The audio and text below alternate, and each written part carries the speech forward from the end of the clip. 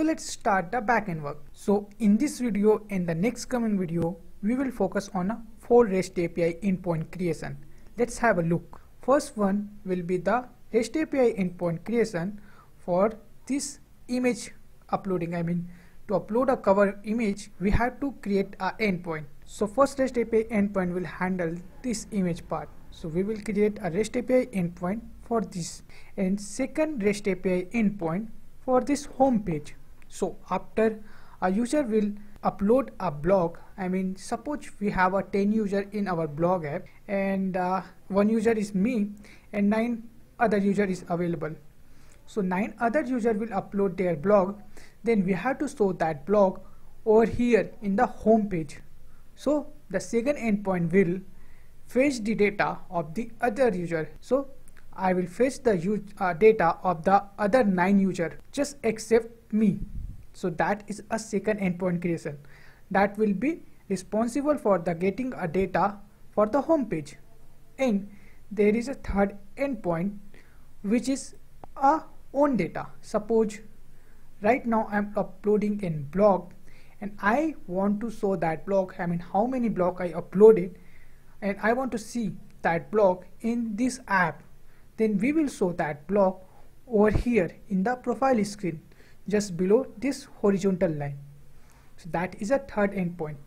First one is responsible for uploading the cover image, second one responsible for getting the other user data in a home page, and third one is responsible for getting the own data in this profile page. And the fourth REST API endpoint is responsible for getting, deleting the user data. Like suppose I created a ad blog, and after uploading this blog, at some point of time I need to delete this blog. So the fourth REST API endpoint will be responsible for deleting the blog, the single blog. For image REST API endpoint creation, we know that we already created the same thing for the uploading the profile image. So here for the uploading a profile image, we use the Multer. So I will not do the same thing, what is a Multer and how to create this code, I will not explain here. You can find the link of the profile image endpoint creation in the description. So please watch that video if you need the refresh. So let's just do the copy pasting in this video and create the first REST API endpoint for the image upload of the cover image. I will copy the Multer and I will paste over here. And for the Multer, we need to create an instance of the Multer. So here is the instance of the Multer. I will use the same thing over here. Okay, this is the instance of Multer, and we don't need this thing, the filter thing we already commented out. And we need the storage parameter, and we need to create a storage parameter, and we already have the code over here. I will just do the copy and pasting, and I will use over here. So if you want to refresh the thing, you can find the link where I explained all the thing. So please watch that video first. And the destination of the image will be the same, the uploads folder over here. And we need to create a endpoint for it. So how we will create the endpoint? You know that to create endpoint we are using the router. In the router we will use the route, and we will specify the route. What will be the route? Add / cover image. Okay, that will be the endpoint. And we need to pass the ID of the blog. So why I am passing this ID? Just refresh the last video of the endpoint creation where we pass these two things, the title name and body, and after it we get this thing as a response where we have the ID parameter. So we will use this ID parameter to name the image. Like in the profile, what we did that we used the username of the user for the naming convention of the profile image.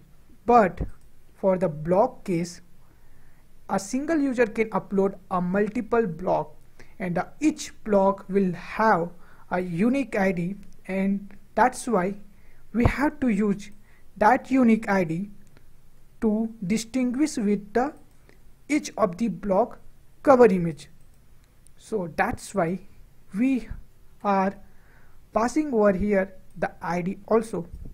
So with help of this ID, we will assign over here the name of the image. And how we will get the ID? Using the request.params.id. As we are doing the same thing, okay, it's params.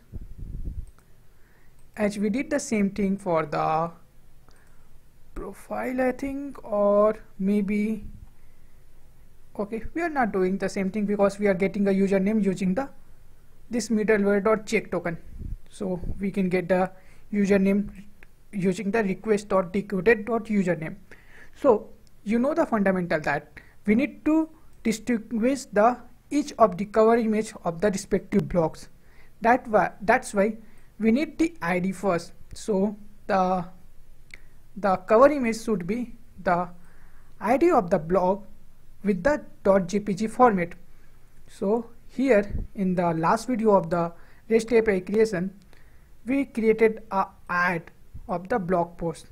So here what we will do that when someone click this add block, first we will call this REST API endpoint.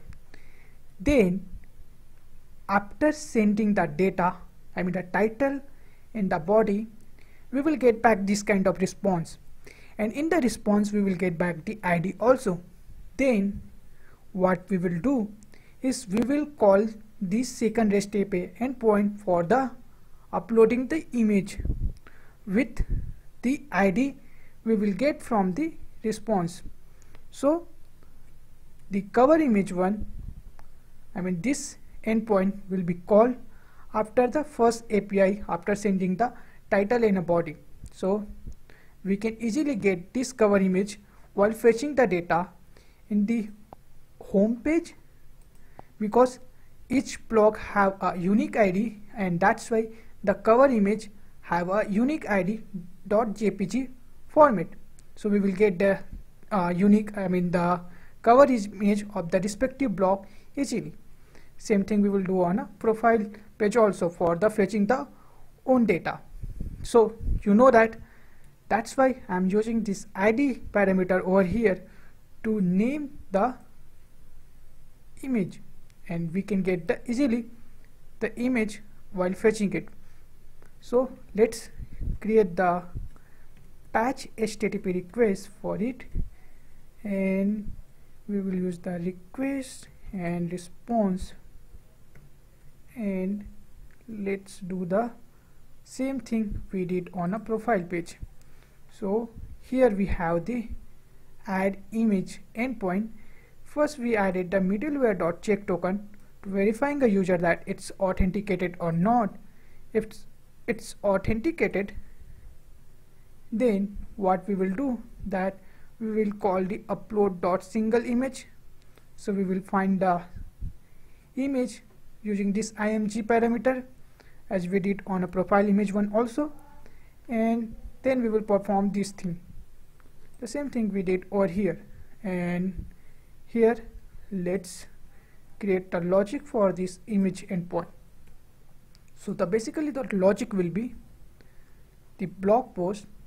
Over here we use the profile, and here we will use this blog post model, and in the blog post model we will use the find one and update, and here we will find the ID. So the ID we will get from the request.params.id, and after finding our data we have to perform something like we did on profile.js. We need to set the thing. So let's copy this thing one by one. So we will set the image over here. But for our case, what is the image parameter? It's a cover image. We need to update the cover image parameter. So that's why I will use the cover image here, and we will get the request.file.path using this thing. So now we need to perform this new as a true. Okay, and I'm just doing the copy and pasting because I don't want to write the same thing. Not here, after this parameter. Okay, so here, then we have to implement some logic that error image added successfully. Let's do it by on. So we will get the error and result. Here we need to perform the logic like if there is error, then return response.json error, otherwise return the response.json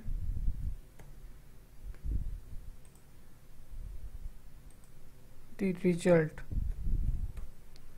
Okay, now it's good. It does save. Let me test this endpoint. Right now in the uploads we have only davidstag06.jpg. Now let's test on a Postman for the new endpoint. So the endpoint will be not add, it will be add, and it will be cover. Okay, just wait a minute. Add slash cover image. Okay, and the ID. So right now we can use the ID anything, just random, just 1 2 3 4 5. And what we have to do, that we need to use the patch method over here, because we are using the patch method over here because we are just updating the cover image parameter, which will be created during this slash add post. And now what we have to do is we need to go on a header. In the header, set the authorization and set the bearer and your token, which is active token, not is invalid token. And in the body we have to select the form data because we need to send the file type of data, and the key will be img, as we are using over here the img, and we did the same thing on the create profile endpoint. And we have to select a file, and the file will be a banner, and we will see that what kind of file we will get on uploads folder. And now what we have to do, we just have to save it, because I'm just doing the REST API endpoint documentation also for you, that what kind of REST API endpoint is created till now and how to create a REST API endpoint. You can find the video on the description. And now let me send it, and after sending it I'm getting this kind of response. So let's not bother about the response. Let me go on a uploads folder. Inside the uploads folder, now we are able to see that there is another image came 1 2 3 4 5. If I will open, then I will see the new image, which is a banner image for me, and that was my profile image. Now we tested this REST API endpoint, and we can integrate this REST API endpoint over here in a blog post. So the both of the endpoint for the adding a blog data and adding a image, the cover image, is now created. Let's create another endpoint and we will wrap the video, and rest of the two endpoint we will create on the next video. So the next endpoint will be the router.route get on blog, and here I will solve the most common issue you are facing. So let me first create the endpoint. The endpoint will be get, and as we know, to authorize a user we will use this middleware.check token, and we need to use the request and response, and this endpoint will be responsible for fetching the own blocks. So we will use the blog post model, the instance of the model which we imported over here, and here we will use the find, which means find all the data, not find one, which will find a single instance. Here we have to find all the data which I posted. And how we will find my own blocks? To find my own block, I will use the username parameter, and we will get the username from request.decoded.username. okay, and here we will return a function that error and result. So that's why in a blog post.model I added this username to fetch my own block based on the username. And here, if we will get any error, simply we will return response.json error. You can return anything, or else we will return response.json data and the result which we are getting after this query. And I will hit the save, and let's test this get own block endpoint on the Postman. So here let me add a new request, get own data. So in a get own data I need to provide the http://localhost. Okay, just use this URL, and here we will use the blog post endpoint. Instead of add, we will use our own endpoint. Okay, I'm just getting a result as a copy. Let me go there, let me copy it, the endpoint name, and there I will just making a mistake that I had to add this slash also. And let me go here and paste this. Let me click ascend. So what will happen? Let's see. I'm just getting the error that type error cannot read property. Most of you are getting the same error, and you are posting a comment that I'm getting this error of undefined, and I'm just keep saying please add a header, because without adding a header you will get this kind of error. And I will just copying pasting the token which I get. Okay, so please add the token with the bearer, and try to send it again. Without passing a token you will get the same kind of error again and again. Here you can see that we are able to fetch my own block because I tested the add block API 3 times. That's why we are getting a 3 block data, and the purpose of this video is now completed. And I just wanted to let you know that this video is recorded 3 different times. That's why the background noises is 3 different. So sorry for that. In the next video we will work on the rest of the 2 endpoint for fetching the other user block and for deleting the block. Thanks and happy coding, and see you on next video.